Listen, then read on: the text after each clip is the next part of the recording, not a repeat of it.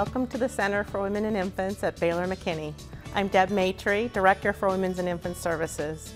With over 4,000 babies born in the McKinney area, we're excited to provide comprehensive care for women and their families, including our newborn intensive care unit. Where we are right now is standing in the lobby of our Women's Center.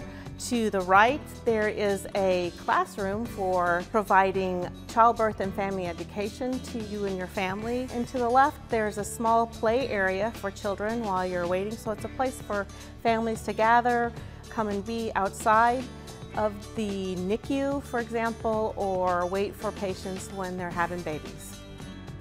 On the floor, we have labor and delivery, which has labor delivery recovery rooms with family space. It's all very family centered. We have an antepartum unit, which is a unit for expectant moms before their babies are born that have some kind of complications such as preterm labor. We also have a postpartum unit, which is a mom-baby unit that cares for mothers and babies, their newborns, with family space, dedicated areas in the room for daddy to stay as well as their newborn baby. We're also very excited about our Level 3 newborn intensive care unit. It has 8 beds, all private rooms where families can actually stay in the room with their baby. It's the first of its kind in the Collin County area, and we're very excited.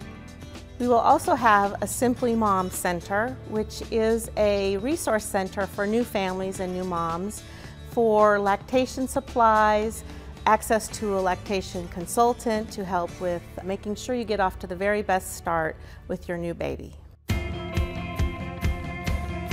Thank you for touring the Center for Women and Infants with me, and we look forward to serving you and your family in the future.